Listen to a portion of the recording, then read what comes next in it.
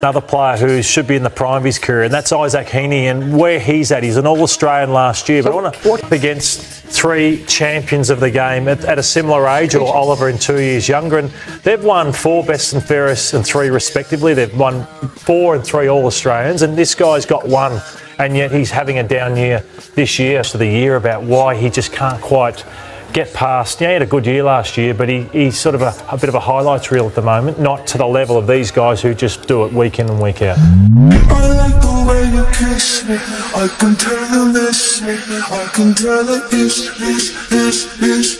I like the way you kiss me, I can tell you listening, I can tell it this. Not trying to be romantic.